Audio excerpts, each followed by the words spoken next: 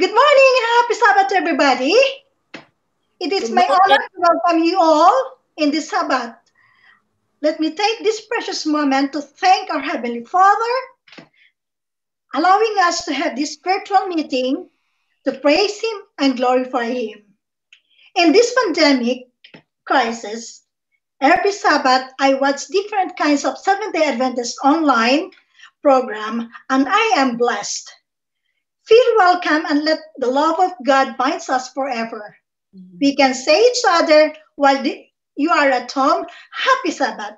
Happy Sabbath to everybody. God is good. Let us open our hymn book to hymn number 334, 344. Come thou fount of every blessing.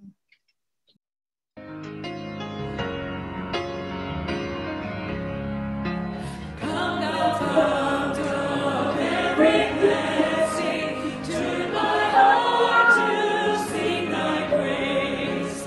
Streams of mercy never ceasing, over souls of loudest praise. Teach me ever to adore thee, may I still thy goodness prove, while the hope of endless glory fills my heart with joy and love. Here I raise my Ebenezer, hither by thy help I've come, and I hope by thy good pleasure safely to arrive at home. Jesus taught me when a stranger, wandering from the fold of God, Jesus rescued me from danger, interposed his precious blood. All to praise how great a debtor daily I prostrate to thee. Let thy goodness like a fetter bind me closer still to thee. Prone to wander, Lord, I feel it. Prone to leave the God I love.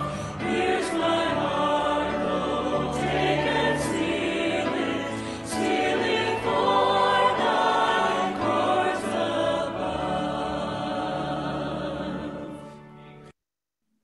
Good morning, church. Today's scripture reading will be taken from Isaiah 35 and verse 4. Say to those who have an anxious heart, be strong and fear not. Behold, your God will come with vengeance and with recompense of God. He will come and save you. Brother Jordan will bring us to the Garden of Prayer at this time. Okay, shall we pray? Our gracious God, our Father in heaven, we have the privilege of life and of worshiping you upon this, your holy Sabbath day. Although we are not together as a congregation, but individually in our homes, you are here, there, and everywhere at the same time, and therefore you hear us when we call upon you. We would ask that you may pardon and forgive us for where we have gone wrong. And here as we come now to worship you, may we do so in spirit and in truth. I would indeed pray that you may bless the speaker, Brother Vince Halliday, that the words he speaks may be inspired by you, and that we may go away with a blessing. I would pray for the absent ones, indeed those who are sick. And I would pray that you may heal those who are sick and those who mourn for the loss of their loved ones, such as our brother Hines. May you be gracious unto the family and comfort them, knowing that should we be faithful to the end, that we might see our loved ones again when you return a second time. I would therefore pray, dear Lord, that the absent ones, you may be with them also, be with the students, the youth amongst us, that you, dear Father, may look into our hearts, into our lives, and continue to bless us as we seek you day by day. I would pray that as we listen to your word, our Father, that we may go away with the blessings that will serve us now and throughout eternity. So as our dear brother Vince presents Christ, may we hear you through him. May you also pardon and forgive us for every wrong act which we have committed throughout the week, throughout our lives, and that nothing may prevent us, Father, from listening carefully and absorbing what is presented to us. So to our dear brother, Vince Halliday, I commit to you that you may speak through him and that we may listen and go away with the blessings of the day. It is in Jesus' name that I pray and ask on his behalf and on behalf of the church. May you bless the proceedings. For Jesus' sake, I ask it. Amen.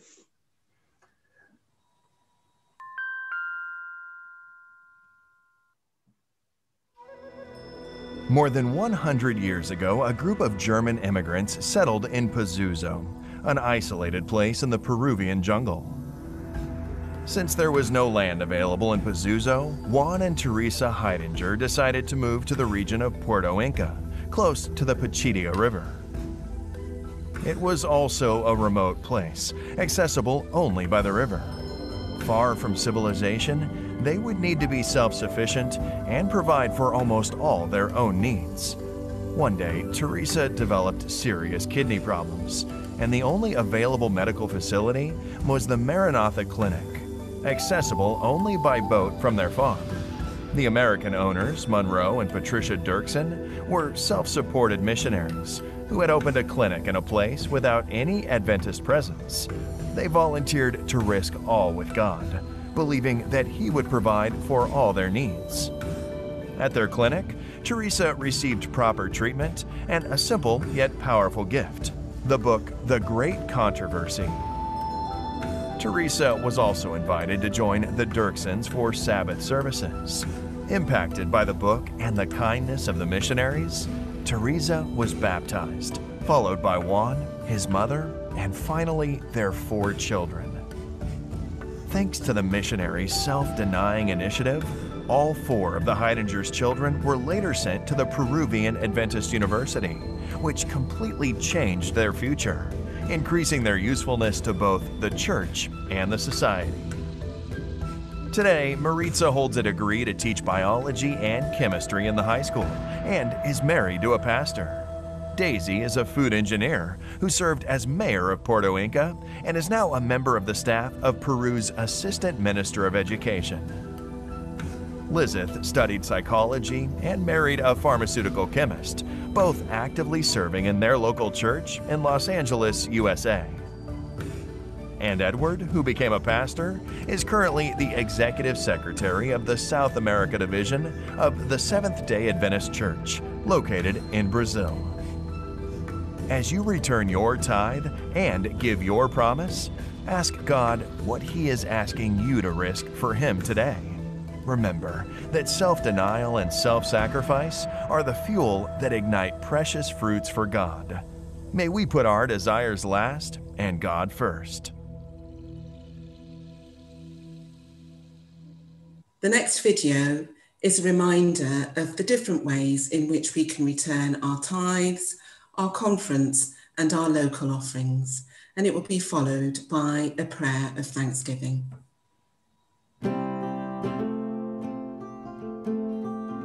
Good morning, Church. God asks us to remain faithful in returning our tithes and offerings, and there are now a number of ways that we can do this. Whichever method you choose to use, remember to state your church name and gift aid reference number for each transaction. Firstly, you can go to the NEC's online portal and follow the instructions on the screen to return your tithes and conference offerings, such as Sabbath School, as well as local budget offering. You can also transfer funds directly from your bank account to the NEC account, making clear the purpose of the transfer, your church name, and gift aid number. Or if you wish, you can use your debit or credit card to return your tithes and local offerings. Just make a simple phone call to the NEC Treasury Department between the hours of 9 a.m. and 5 p.m, Monday to Thursday. Or you can put a cheque in the post to the NEC address in Nottingham, making clear on the back of the cheque which offering it is for, your details and church name. For all local offerings, including local budget, building and our ongoing boiler fund, you can transfer funds from your bank account to our local church account, making clear what the offering is for. If you are having difficulty with any of the methods outlined previously, once a month, for 1 hour on a Sabbath afternoon, the Treasury team will open the church doors for members to bring their tithes and local offerings. Please check the church WhatsApp group for further details. If you need more information about giving, please contact any member of the Treasury team. Let us continue to give as the Lord has blessed us. Thank you, Church, for your faithful giving. Heavenly Father, we want to thank you, Lord, for all the blessings that you've given to us. And so in obedience, Lord, we've come to return the portion as you have instructed in your word. And so we bring our tithes and offerings to you. May it be used for the furtherance of your kingdom and in accordance with your words, Father God, and your promises. May the blessings of the tithes be upon our households. May you surely open up the windows of heaven and pour us out a blessing that there will not be room enough to receive it. May each hand, Lord, that has brought an offering be blessed. And in your mercy, bless those also, Lord, who were unable to give at this time, that they may have an offering to bring before you, Father God, on other occasions. Let us not rob you, Lord, because you are faithful and you will provide for us. Help us to be faithful in giving, even in these difficult times, Lord. Help us to be faithful. In Jesus' name, amen. Hello, good morning, boys and girls. Can I see the children, please, on the screen? You look lovely, Vincent, but can I see the kids? I can't see them. Good morning, boys and girls. Can you hear me? Oh, I can't see them. Okay, anyway. Our story today is going to be about Jacob and Esau. Now, you guys probably have heard this story before, so if I make a mistake, I expect you to help me, okay? Now, Jacob and Esau were not just brothers. They were twin brothers. And they didn't always get along. And actually, it says in the Bible when Rebecca gave birth, Jacob was holding on to Esau's heel. Now, Esau, it says he was red and hairy, while Jacob, he was nice and he was smooth. But Esau, he used to love to hunt. He loved being in the outdoors, while Jacob, he loved staying at home, being with his mom, helping around the house, you know, just being at home. There were two different brothers. Now, one day, Esau was very, very hungry. He'd been out all day hunting. He was outside doing his thing. And he came home and he saw Jacob cooking. Now, it smelled very good. You know, sometimes when you come back from school and the food just smells lovely when mommy's cooking. But this time it was Jacob. So Jacob cooking. So Esau went to Jacob and he said, "Brother, I am so hungry. Please give me some of your stew." Now, Jacob, he was very clever. And he thought about it and he said to his brother, brother, I will give you this Jew if you give me your birthright. Now Esau, he was just hungry. He didn't think about it. He just said, yes, yes, yes, give me this Jew. What good will a birthright do to me if I die of hunger? Now Jacob made him swear that he would give him the birthright, and he dished up this Jew and he gave it to Esau. Esau, he ate it all up as he was hungry. Stew was all over his face, but he was satisfied. He really didn't think about it. And a couple of years later, after all this has happened, their father Isaac, he was old and he was about to die. So he called out his son, Esau, Esau, come to me, my son. Esau went to his dad, he ran to his dad, and his dad said to him, I don't know when I'm going to die, son. However, I want to give you your blessing since you're the firstborn child. And he said to him, go and hunt and prepare for me a meal, and then I'll give you the blessings. Now their mother, Rebecca, remember when I told you, Rebecca used to love Jacob, ran outside, Jacob, Jacob, where are you? And she told him everything that she had heard from their dad, Isaac. And she said, I have a plan. Go to the back, get 2 young sheep, and I'll prepare a meal for your dad. But Jacob thought about it and he remembered, but we're too different. I'm smooth and my brother's hairy. My brother's got a smell and I don't. But the mom had a plan. She did the stew and she took the sheepskin and she put it all over Jacob, put Jacob in Esau's clothes and gave him the stew and sent him to his dad.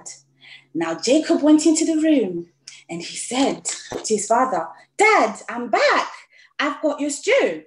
Now Isaac he couldn't see, but he still could use his brain. Then he thought to himself, hold on, this sounds like Jacob. So he said, come closer, my son. And he felt his son and it felt like Esau. Then he made him come closer again and he smelt him. And guess what? He smelled like Esau. So he smelled like Esau. He was hairy like Esau. However, he had Jacob's voice. But he was convinced that it was Esau. So he ate the food and he gave him the blessing. Now, after giving the blessing, Esau came back home, prepared the meal, went into his dad and said, Dad, I have made the meal for you. Only then did they clock, uh-oh, we've been tricked. Jacob tricked us. Now Esau, he remembered what had happened, the deal, and he was furious. He was angry. He was mad. And then he said, I am going to kill my brother. Now his mother heard this and ran back to her son and said to him, your brother is fuming and he is angry at you and he plans to kill you. So take these things and go to my brother's land. Now this story, guys, is not about, yes, Jacob and Esau were twins and they didn't always get along, but everyone makes mistakes. Esau made a mistake by giving away his birthright just because he was hungry. And Jacob, he made a mistake by tricking his dad, but God still blessed him. What I'm trying to say to you guys is we're all going to make mistakes at home, at school, wherever we are. Adults make mistakes. I make mistakes. Pastors everyone makes mistakes. But that doesn't mean we're still not part of God's story. Yeah? So from this lesson, I want you, don't be too hard on yourself. What I'm trying to say is you're still part of God's story and God loves you deeply. Now, this story goes on and on and on. So what I'll do, guys, is I'll take a video and send it to you guys during the week so that you hear the rest of the story and you realize just how much God loves you. Happy Sabbath, kids. Can I have one of the kids to pray for us, please? Anyone, if anyone's there.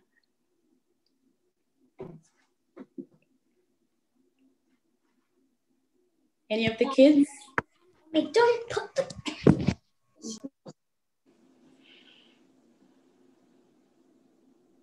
No? Okay, AJ wants to pray.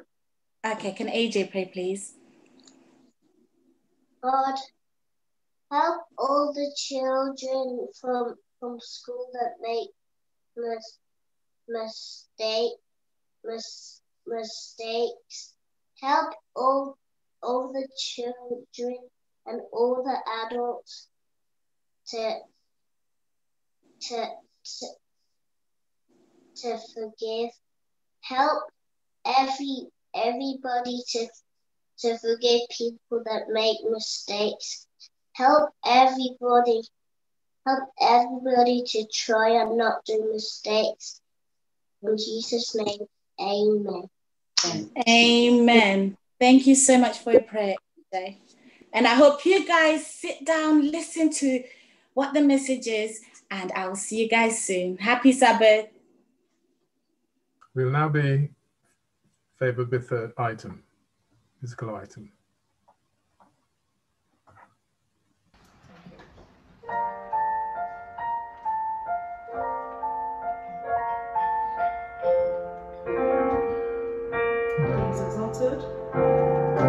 He is exalted, the King is exalted on high. I will praise him. He is exalted, forever exalted, and I will praise his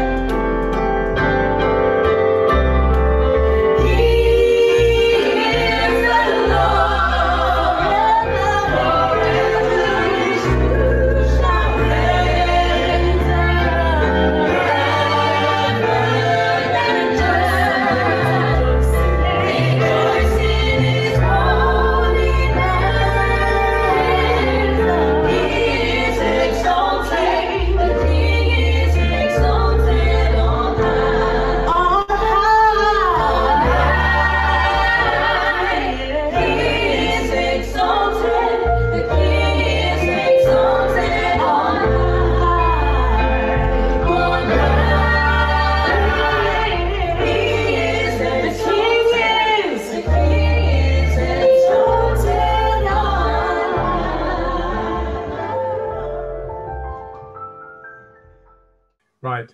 It's my pleasure to introduce the speaker for the hour. Now, when I spoke to Pastor Elder Sinclair this week, thank you for staying by, Pastor Sinclair. I keep saying pastor. Why do I say pastor? Elder Sinclair. Because when Brother Jordan was praying, I hoped he didn't get some sort of premonition that Elder Sinclair had disappeared. And I'm now going to preach, because I'm now looking around for a Bible to think, well, what theme can I use? But I'm thankful that Elder Sinclair stayed around, because it would have left me in a bit of a quandary. But Elder Sinclair comes to us today from the Aston New Town Church in Birmingham. He is married to Kamara. They have one son. And when I asked Elder Sinclair, well, what can I tell the Leicester congregation about you? And I waited in anticipation of some list of things that he was going to tell me, that he was a PhD and he's done this and he's done that. He simply said that I'm a servant of the Lord. Yes, I'm a servant of the Lord. And that's all he wants me to tell the church today, that he is a servant of the Lord. I know that Elder Sinclair, that his wife, Kamara, has had she's just come out of the hospital. So I want you to know, Elder, that we will add Sister Sinclair to our prayer list. We didn't get the message in time to add it into our garden of prayer, but I can assure you that we'll have her name on our prayer list here in Leicester, that the Lord will continue to be with her and to get her to have a full recovery. So that's what we will do here in Leicester. So again, thank you, Elder, for condescending to be with us today to bring us the word of God. So now it's over to you, Elder Sinclair, for the word of God. Thank you. Thank you very much, Elder Holiday, for your kind words of introduction. And thank you to the group for that lovely rendition in music. He is exalted. The King is exalted. The psalmist says in Psalm 34, I will bless the Lord at all times. His praise shall continually be in my mouth. My soul shall make its boast in the Lord. The humble shall hear of it and be glad. Oh, magnify the Lord with me. I'm praying that there's somebody here today who will be able to magnify the Lord with me. And let us exalt his name together. I sought the Lord and he heard me and delivered me from all my fears. They looked to him and were radiant, and their faces were not ashamed. This poor man cried out, and the Lord heard him and saved him out of all his troubles. The angel of the Lord encamps all around those who fear him and delivers them. O taste and see that the Lord is good. Blessed is the man who trusts in the Lord. O fear the Lord, you his saints. There is no want to those who fear him. The young lions lack and suffer hunger, but those who seek the Lord shall not lack any good thing. I just want to say amen and thank God for this opportunity to share with you today. I was in between thoughts as to whether to tell you of what happened to my wife, but since Brother Holiday brought it up, I think it's just respectful for me to shed some light. So 2 weeks ago, I was in Guyana and I preached in Birmingham and my wife was there. And then because in Guyana, they're 5 hours behind. So I went to a local church and in the afternoon, I was at the brother's house. We were fellowshipping and then I got a message from my son saying that my wife had had a stroke and he was in the process of getting the ambulance and everything to take her to the hospital. So I was like, wow, we just spoke a couple hours ago, but anyhow, this is just a reminder of the fragility of our humanity. And God is good to us in that he was able to help me to get another flight out of Guyana. I spent last Sabbath locked away in a room in Barbados. And then I was able to travel on Sunday, got up here on Monday morning, and things have changed, but our God is able. And I believe at the moment she's still in hospital. She's unable to speak. She's got paralysis on the one side, but we serve a God who is able. And even if he chooses not to, he is still God. And by God's grace, we'll continue to trust in him, because he knows everything and he permits things to happen. And sometimes we just got to hang in there. And as he brings us through the situation, he will unfold more and more to us the reason why things happen. So one of the questions I pray and ask God for is that I will not ask him why, but whatever he is teaching us as a family, whatever he's teaching me as an individual, please help me to learn quickly, because sometimes I'm slow of learning. So I encourage and solicit your prayer as you pray for my family, my son as well. He's in his final year, and he was the one who found her on the ground. So I know this is very difficult for him, even as we speak. We were up last night very late, the two of us, and Elder Holiday, I was still contemplating, even while you call me, what must I do? But then I keep remembering, preach the word in season and out of season. And if this is not the season, then it is the season to preach, amen? And so I want to share with us today from the word of God. Let us pray. Father, we thank you for your love and your mercies. And in spite of the times we are living in, we thank you for the assurance that we have that you are with us. You never leave us nor forsake us. We thank you for the assurance that we have that in spite of everything, you are able, you are large and in charge and still in control. I pray that I would decrease and you, Lord, would be increased. Like Jeremiah the prophet, I pray that you would put your words in my mouth and give us all willing, obedient, and receptive hearts. In Jesus' name, amen. Thank you, my sister, for the children's story as well. And this is one of the days that I feel the most uncomfortable to preach. It's difficult. I am a bit emotional, so I solicit your prayers as I share the word of God with you. Fear. According to the Webster Dictionary, fear is an unpleasant, often strong emotion caused by anticipation or awareness of danger. By the way, before I continue, is everybody hearing me? Amen. Fear, a distressing emotion aroused by impending danger, evil or pain, etc. Whether the threat is real or imagined, the feeling or condition of being afraid, according to dictionary.com.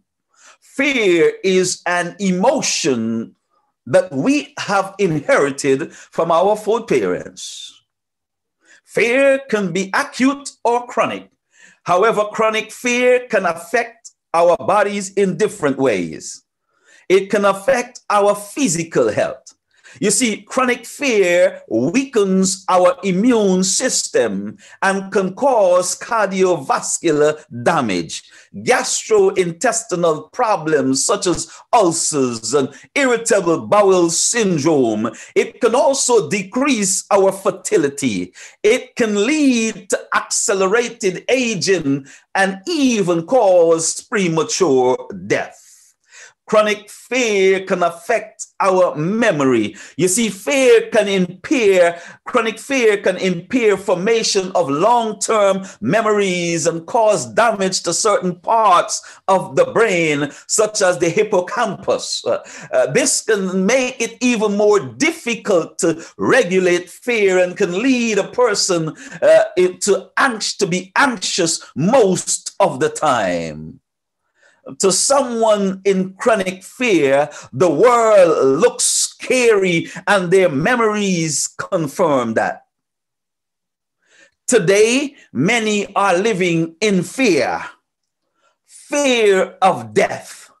Fear of losing their jobs in these unprecedented times. Fear of losing their homes. Fear of how things are in our world. Fear that they may not be able to complete their course of study. fear for a loved one who is in hospital and you are unable to visit, fear that things will not be the same. Our world is gripped in the clutches of fear.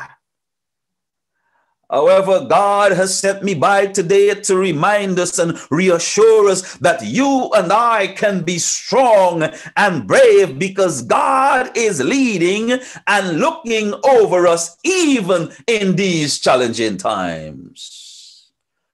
Let us turn our Bibles to the book of Deuteronomy as we share from the Word of God. Deuteronomy chapter 31.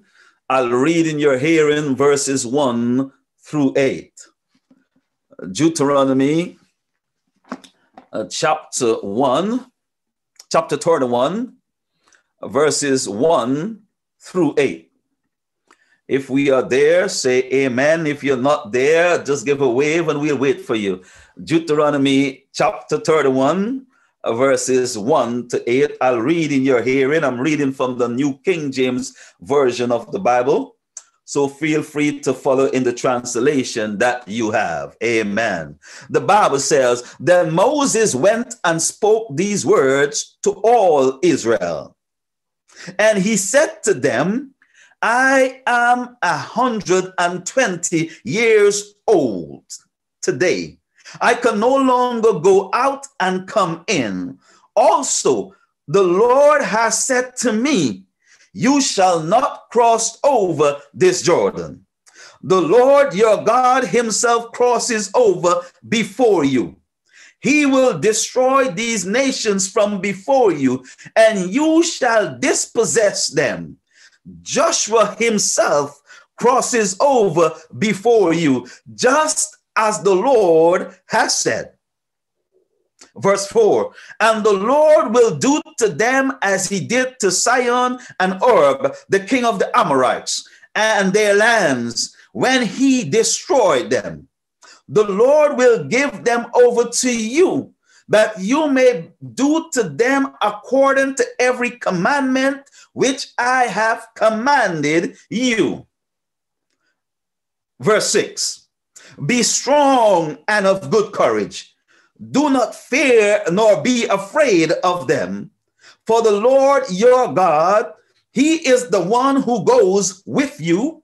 He will not leave you nor forsake you. Somebody ought to hear this today. Be strong and of good courage. Do not fear nor be afraid of them. For the Lord your God, he is the one who goes with you. He will not leave you nor forsake you. Then Moses called Joshua and said to him in the sight of all Israel, be strong and of good courage, for you must take this people to the land which the Lord has sworn to their fathers to give to them, and you shall cause them to inherit it. Verse 8, and the Lord, he is the one who goes before you. He will be with you. He will not leave you nor forsake you. Do not fear nor be dismayed. Our sermon today is entitled, He is with you. He is with you. Moses, one of the greatest leaders, according to Dr. Warren Bennis, a professor of management at the School of Business Administration at the University of Southern California, conducted a 4-year study of outstanding leaders. After examining the source of their strength, Dr. Bennis discovered that what he believes are 5 strengths common to all super leaders, as he called them. 1, vision. They have the capacity to create a compelling vision of a desired state of affairs. Number 2, communication. According to him, these super leaders have the capacity to communicate that vision in a way that gains support for others. Number 3, persistence. the capacity to maintain the organization's direction, especially when things get rough. Number 4, empowerment. According to Dr. Bennis, these super leaders have the capacity to create a social structure that harnesses the energies and abilities of others to get the best results. And then last and by no means least, he says, number 5, they have organizational leading.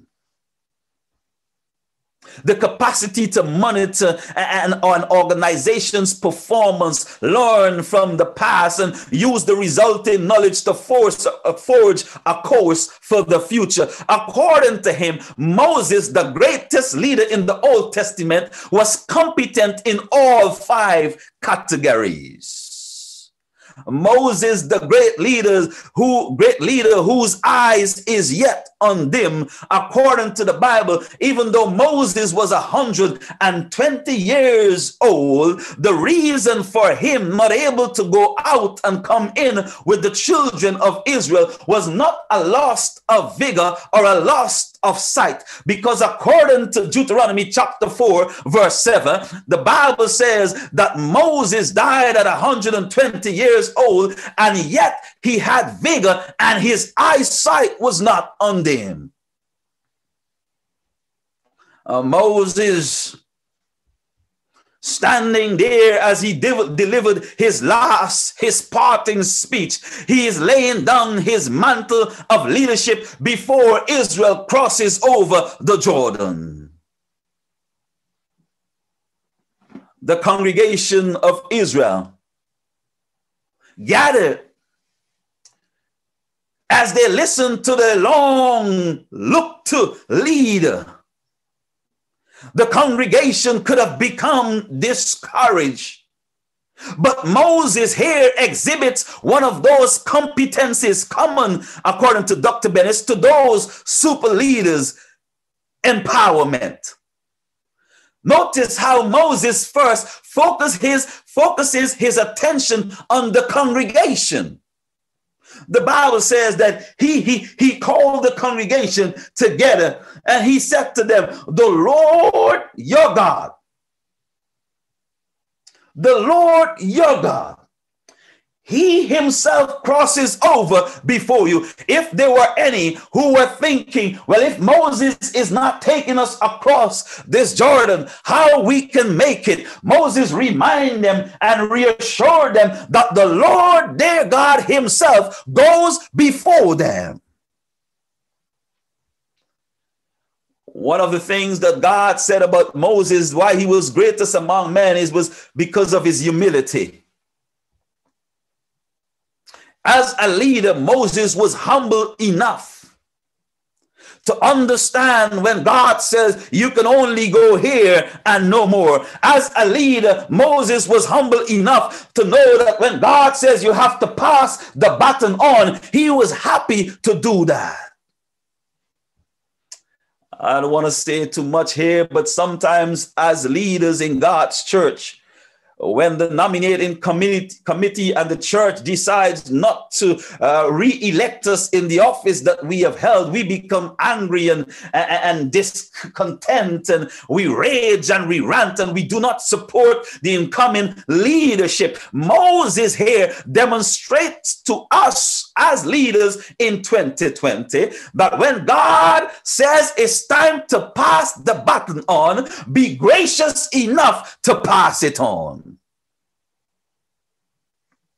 And so if there was any who were getting discouraged after hearing that their leader, their long-served leader, was not going to take them over the Jordan, Moses focused their attention on God himself.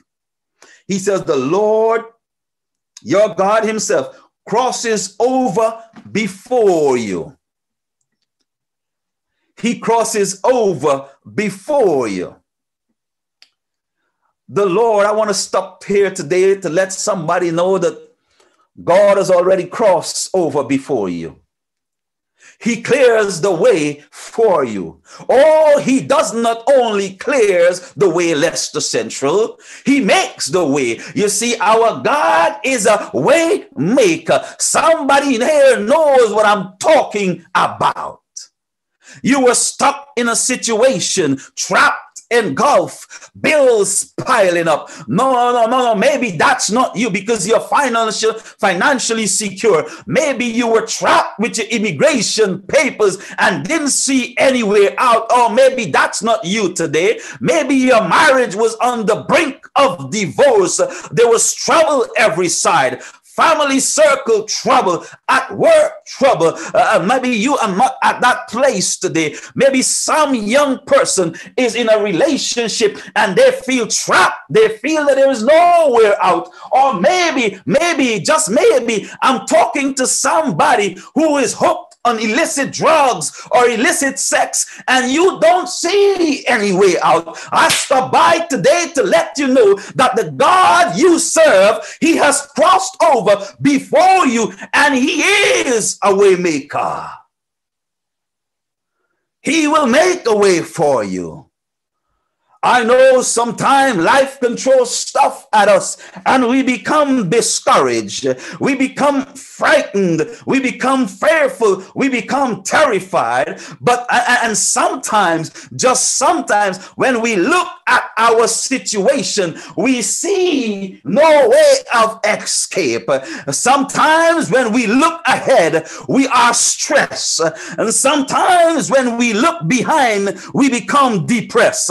Sometimes when we look to the left, elder, we are suppressed. And sometimes when we turn to the right, we are oppressed. I encourage you, brothers and sisters, wherever you are today, look up and you will be blessed. The psalmist says in Psalm 121, verse 1-4, I will lift up my eyes unto the hills. From whence comes my help? My help comes from the Lord who made the heaven and the earth. He will not allow your foot to be moved. He who keeps you will not slumber. Behold, he who keeps Israel neither slumber nor sleep. He crosses over before you. He will destroy. He will break the shackles that have kept you trapped and engulfed. He will break the chains. He will break the habits. He will break and destroy. My brothers and sisters, God has crossed over before you, your God, and he is a way maker. And so Moses drew the attention of the Israelites to their God. Today, God is drawing your attention and my attention to him. Let him be our focus, not the crisis, not the coronavirus, not the redundancies, not the illnesses. But God is saying to us today, look to me. I am crossing over before you. I am preparing your path. And so the Bible says, as Moses continued to speak to the children of Israel, he says he will destroy these nations before you. Now, friends, brothers and sisters, I don't know what it is that is in your path right now. I don't know what is before you right now. But our God is saying to us today in 2020, today God is saying to us in October at Leicester Central, that those stuff that are before you, I'm going to break them down. I'm going to break the shackles of the enemy. I'm going to loose you. I'm going to clear a path for you, even if it means I have to make a way for you in the midst of your storms. In the midst of your situation, in the midst of your crisis, in the midst of your struggles, whether it's your study at university, young people, whether it's returning back to school, whether it's at your workplace, whatever the situation is, your God has crossed over before you and he's making your way. He's making your path. He's going to destroy some stuff that needs destroying. He's going to remove some stuff that needs removing. Because before God, you see, church, we got to understand this. I hope you're seeing this. Before God can take us to where he wants us to be, there are some stuff in our lives that he needs to remove. There are some stuff in our parts that would prevent us from reaching where God wants us to reach. And so sometimes God has to remove some stuff so that he can be the focus in our lives. Continue to share with you. The Bible says he will dispossess them. And then Moses said to them, listen, Joshua, don't worry that I'm not leading you anymore. Joshua himself is going to go before you. He endorses the new leader. He gives confidence to this new leadership. I know you don't want me to talk about it today, but sometimes when election time comes around in the Adventist church, it is worse than Donald Trump and Biden, the ex-prime minister. We get so political. We get so caught up and we fight each other. And because brother so-and-so or sister so-and-so is elected into the office that I served last year, I'm not even giving them the records that I held this year. As if those records and those plans were our plans. We must be gracious enough to endorse what God has endorsed. I'm not preaching on leadership today, even though I know the immediate context of this passage is a transition of leadership. The reason why I believe God has allowed me to share from this passage is because I believe that our world is transitioning. And we must be prepared and be reminded that in spite of everything that is happening around us, our God is still with us. He has not leave us. He has not forsaken us. He is still our way maker. He is still our way maker. By the way, he's more than our way maker because Jesus says, I am the way. He is still our way. He is still our way. And we can have confidence as we face the challenges of this day. Verse 4.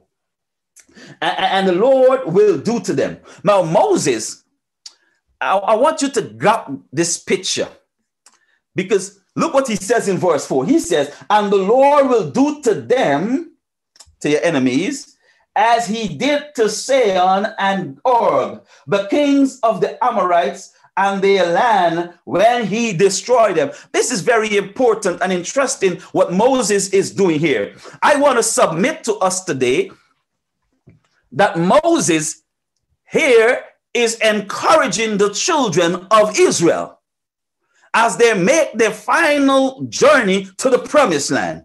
And he does it in two ways. First of all, Moses calls the children of Israel attention to their God, to their God. Look at the order of things. He did not say, look to your human leader first. He said, God, your God goes before you. And he unravels to them. He tells them what God will do for them. Number one. Number two, Moses encourages the children of Israel by asking them to remember what God did for them in the past. Let's go back to the text. He says in verse 4, and the Lord will do to them as he did. Past tense. Moses is not speaking to you and I today. God is speaking to you and I through his servant today. And God wants to encourage you and I to trust him. And he's doing this in two ways as well. He's letting us know that he is the one who goes before us. And then secondly, he's calling us to remember, like Moses called the children of Israel to remember what God did for them, how he destroyed these Amorites king. God is saying to us today, to you and I, remember yesterday. Remember today. Remember how I have helped. Remember how I have delivered. Remember how I have healed. Remember how I have provided. Remember when you did not get the grade that was necessary for the course of study, for the university that you wanted. I made a way for you to get to the university. I made a way for you to get to study the course that you wanted to study. Remember. You see, brothers and sisters, I believe that remembering how God has led and what he has done in our lives is a source that supports the growth of our faith in Jesus Christ. As we remember, as we recall how he provided, how he kept, how he prevented us from that near miss accident, it gives us confidence to trust him as we face the future.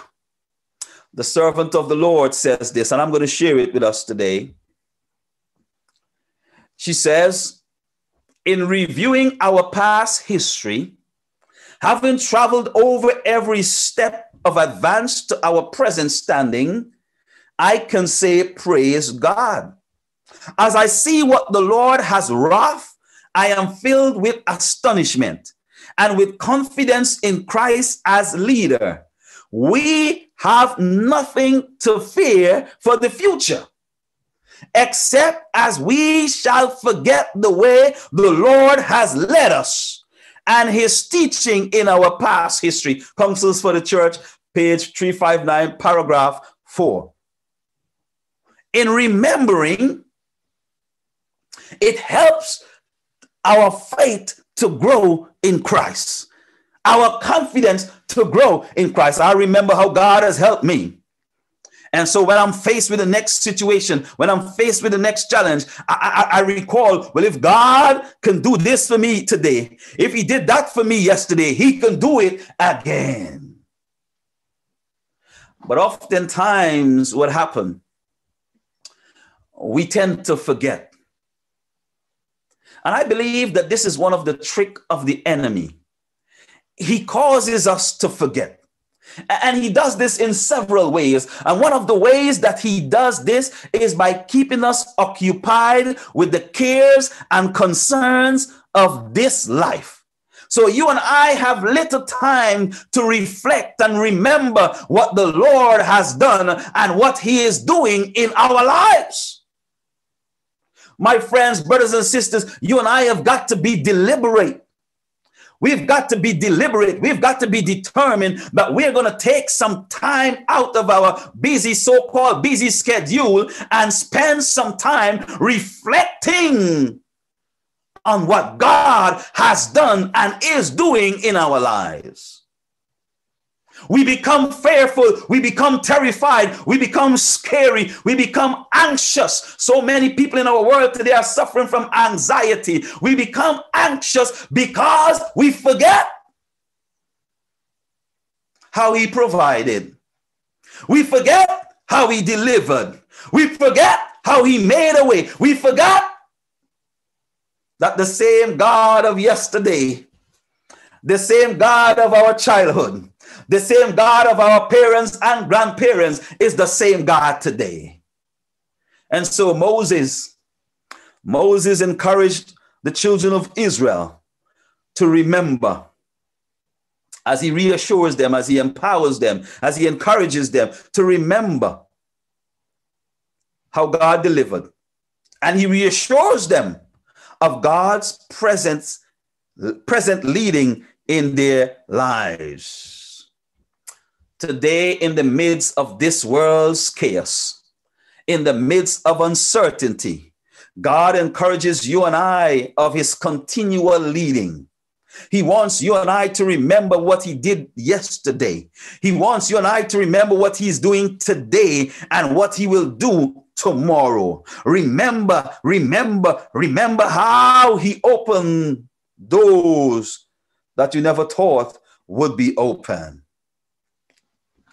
And then let's go back to the Bible. The Lord will give them. Then Moses said, listen to this. Verse 5. The Lord will give them over to you. So Moses, listen, God is not just going to displace them. He's not just going to remove them. He's going to give them to you. It's amazing, my brothers and sisters, that sometimes, it's amazing when you think of it, that sometimes what the devil set up for his exaltation and for your destruction, God uses it for your elevation and your blessing. Oh, you're not with me today. You're not with me today. Let me illustrate this. Let me illustrate this. When Joseph went down as a slave boy down in that land, and then he was brought into Potiphar's house, accused of rape when he did not even touch the woman, thrown into the dungeon. Satan thought that he had destroyed this Joseph, but God brought Joseph from the dungeon to the throne. Oh, no. Maybe you don't get the point. Let me illustrate this again. You see, the Bible tells us in Daniel that when Nebuchadnezzar, after Daniel revealed the dream to Nebuchadnezzar, and Daniel told Nebuchadnezzar about this image that he dreamt. The Bible says that Nebuchadnezzar set up a big gathering in the plain of Jura. He called all the presidents and the princess and all the higher echelon of society and everybody from around the nation, and he gathered them because Nebuchadnezzar thought it was the time of his exaltation. But I'm saying to you today, brothers and sisters, that when the devil sets the stage for his exaltation, Jesus will use that stage for your elevation and for his glory. So all the princes and the presidents were gathered in the plain of Jura. And then Nebuchadnezzar had those 3 Hebrew boys thrown into the fiery furnace, but they did not burn. The Bible says that when he looked, his eyes was open. Suddenly he had a 20/20 vision, and he noticed that there were not 3 but 4. Right there, my friends, brothers and sisters, right there, Nebuchadnezzar declared the God of the 3 Hebrew boys. The very stage that he set up for his exaltation, God used that stage for his glorification. And so sometimes when the devil sets you up or sets the stage in your life for your downfall, for his glory, God can use that for his glory and your elevation. So he says, listen, God is going to take these nations before you, and he's going to give them to you, but you got to be obedient. You've got to be obedient. He says, you got to remember all the commandments that I command you. You got to be obedient. The Bible says that if you are willing and obedient, you will eat the good of the land. Friends, even in 2020, God is still calling you and I to a life of obedience in him. Obedience does not mean legalism. As a matter of fact, God is calling us to obedience so that he can save us from ourselves, from the distractions that lie in our path by the enemy. And then Moses said to them, be strong and of good courage. Do not fear nor be afraid of them. For the Lord your God, he is the one who goes with you. He will not leave you nor forsake you. Moses continues to reassure them. He says, be strong. He calls on the children of Israel to exercise their faith as they remember how God has led them in the past, as he reassures them of God's continual leading right now in their lives. He calls them to exercise faith. Today, God is calling on you and I, regardless of our current situation, regardless of where we are right now. God is saying to you and I, exercise some faith, exercise some trust, exercise some confidence in me. I know sometimes when life throws stuff at us, we feel as if these stuff are so huge and so insurmountable, but we must stop looking at our situation and start focusing on the one who crosses over before us. He said to them, fear not. And so I had to look up this word fear. because there are many Greek and Hebrew words used for fear in the Bible. We know that when the Bible speaks about fear God, it doesn't mean to be afraid of God or to be terrified of God or to be scary of God or to be dreaded of God, but it means to be respectful, to be reverenced, to give awe. And so when I look at the word used here for fear is yare, which means to be afraid, be feared, dreaded, terrified. So Moses was saying to the children of Israel, listen, when you cross over the land, don't be afraid, don't be terrified, don't be scary, don't be dreaded because of those nations that are ahead. My friends, brothers and sisters, God wants you and I to know that we do not need to be afraid of this financial crisis. God wants you and I to know that we do not need to be afraid of coronavirus. God wants you and I to know that we do not have to be afraid of redundancies or losing our jobs or not getting any employment, because he reminds us that if I prepare food for the sparrows, if I look after the lilies, if I look after the grass, how much more would I not look after you? He is saying to you and I today, exercise some trust. Exercise some confidence in me. And so Moses said to them, be strong and of good courage. Do not be afraid. Do not be afraid. It was interesting.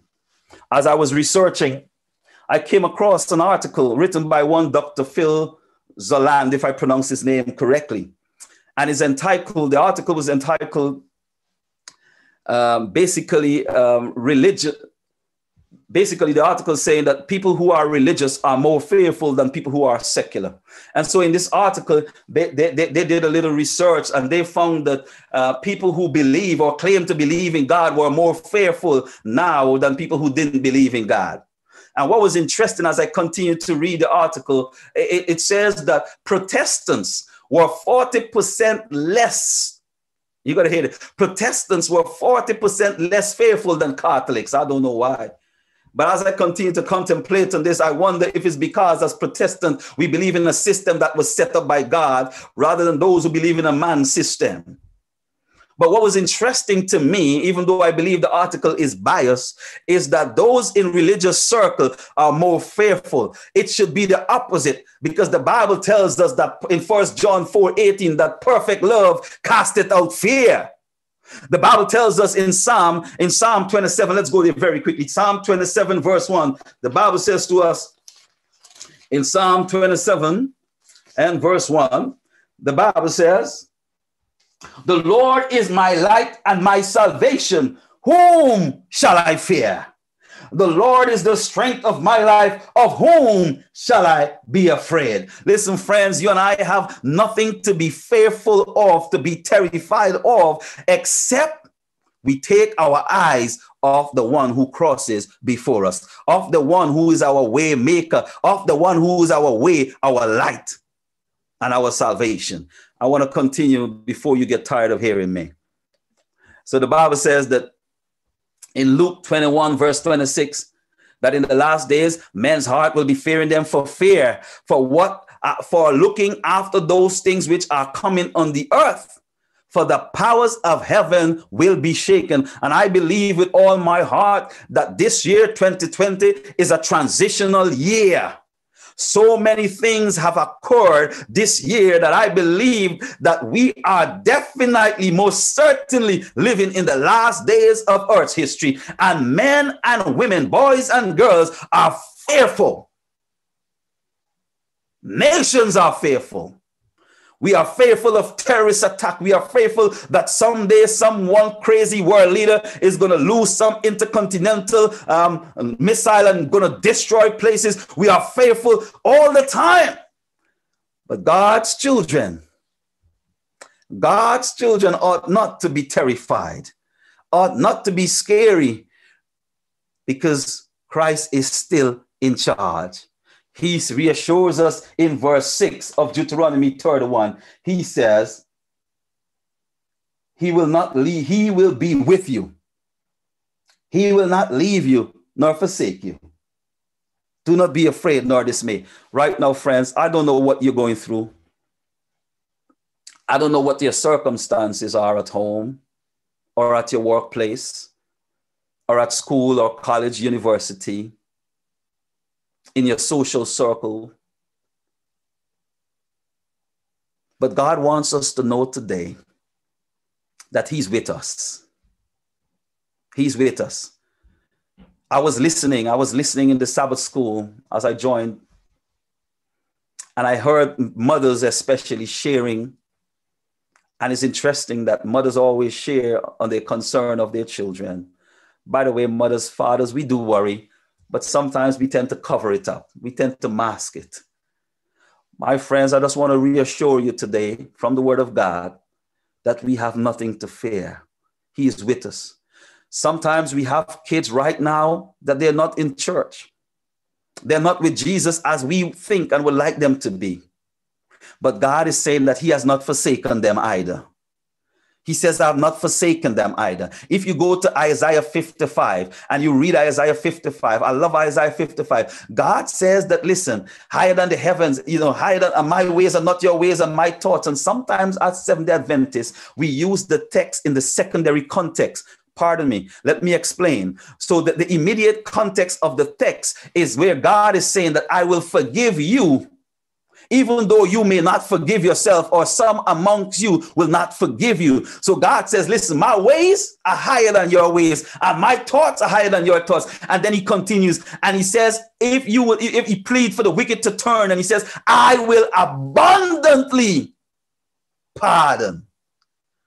So even though some of us may have children, or some of you may have relatives or friends or a spouse who has not surrendered to Jesus yet, continue to pray. One of the sisters says prayer is powerful. Continue to pray, because sometimes, just sometimes, we want to do the work of the Holy Spirit, but we can't. And it's a journey.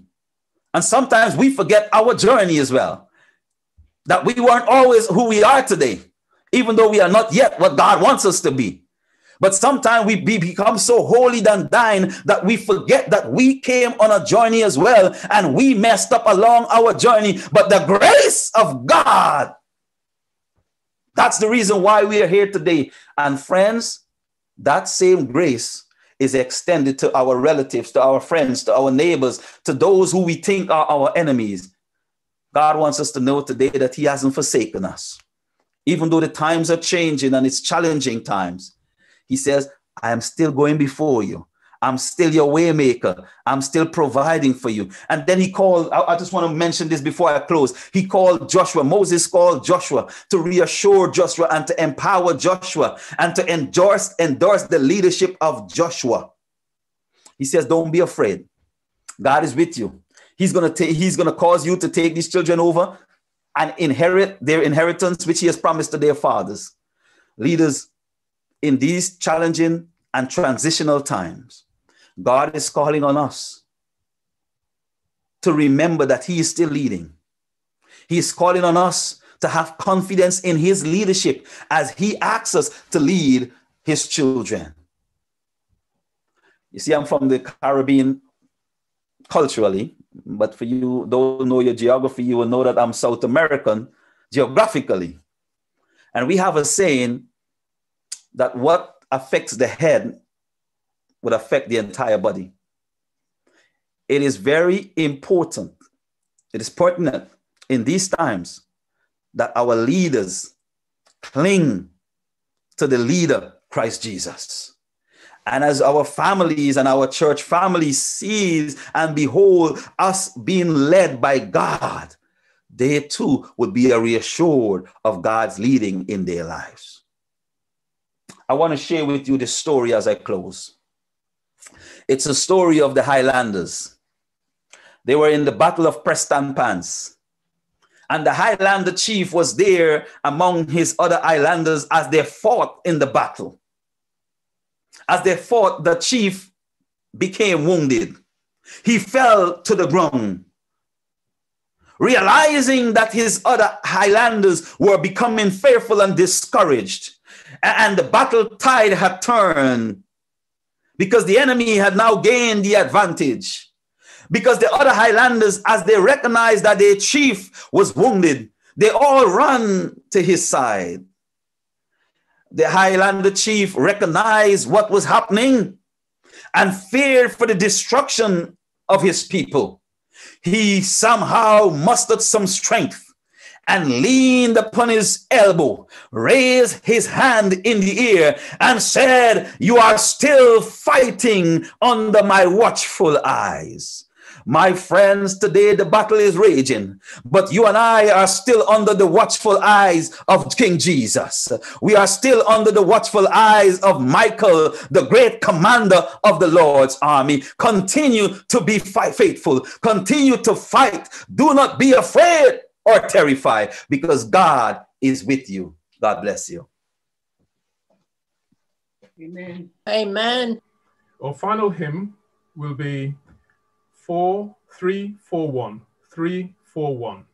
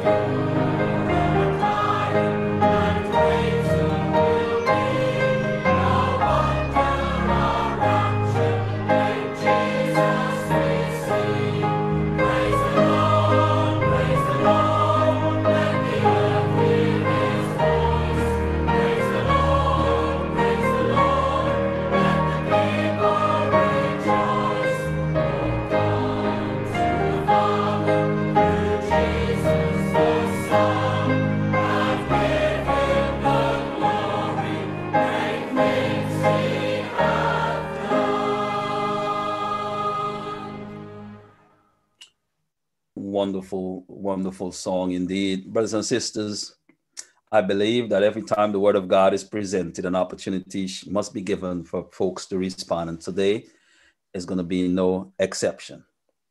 God has spoken. We have heard his word.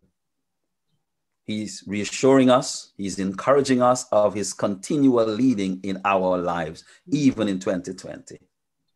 He's calling us to remember, reflect, take time out and reflect on how he's led in the past. He's calling on us to exercise some faith, some confidence, some trust in him. Why? He asks us to be strong and brave. Why?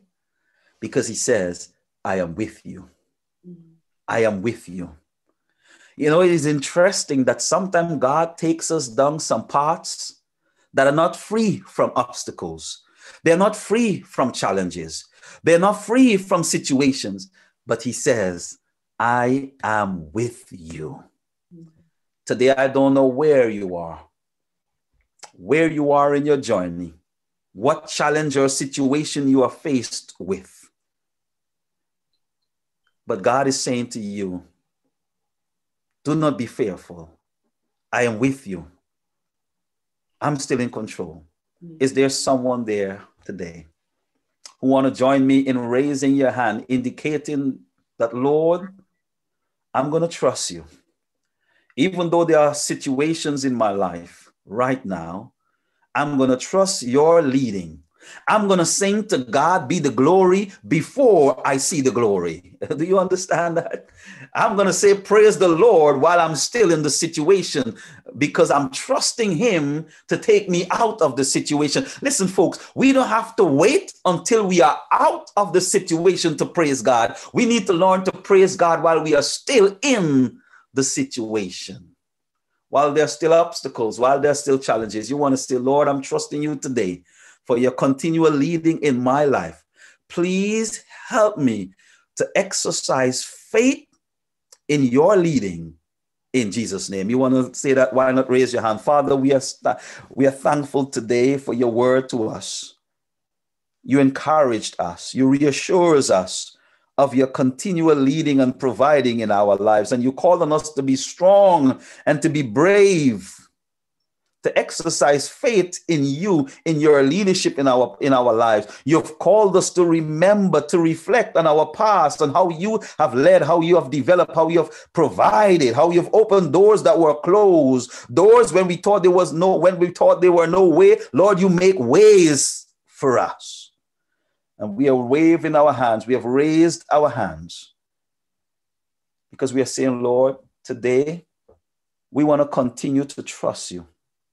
We want to continue to exercise faith in your leadership in our lives, even though there are situations, even though there are circumstances, even though there seem to be huge storms and blockage in our path. We trust you because you are still our God. You are still leading. You said you haven't forsaken us. You haven't leave us. And so we trust you. We trust you today to make a way where there is no way. We trust you for healing. We trust you for financial freedom. We trust you for immigration. We trust you for our students at universities, at colleges, at school, Lord, that you will make a way. We trust you for healings in families, in marriages. Lord, we trust you. And we thank you and we praise you for what you will do. In Jesus' name, amen. Amen. Amen.